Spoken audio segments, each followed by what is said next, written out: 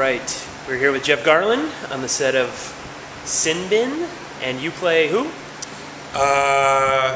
Dean Theatard.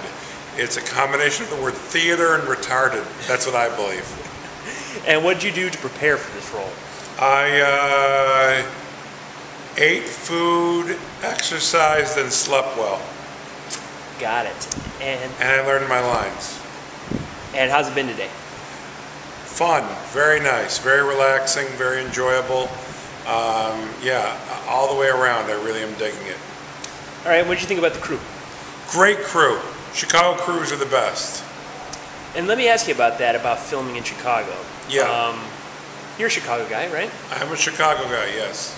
And so, do you like coming to town and filming? I like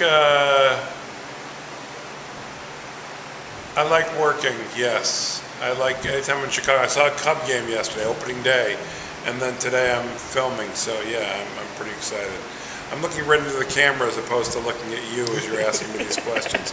So the people who are looking at this are feeling as if I'm talking to them. Yeah.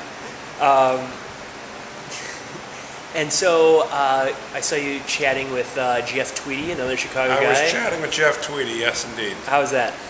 It was great. Are you a Wilco fan? I'm a big Wilco fan, yes indeed. Right on. And do you think more films should come to Chicago? I think all filming should be in Chicago. I think Hollywood should just move to Chicago. And can you give me one of your lines from the movie? One of my lines from the movie? I don't even remember them right now. Here, let me look at my sides. Touch some sky.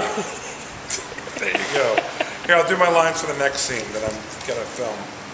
Let's see here. Okay, here we go. I say to Brian, what are you doing here, son? He says, I'm sorry, sir, I was tardy. How many times? He says, I say, how many times? He says, 10.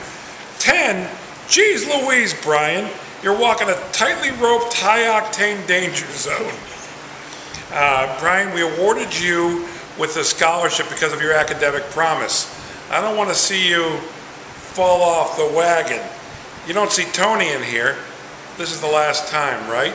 And he says, absolutely, sir. And I say, high octane, son, touch some sky. We slap 5, it's very loud. And then I say to everyone in the library, I think, sorry everyone, great day to be alive. There you go.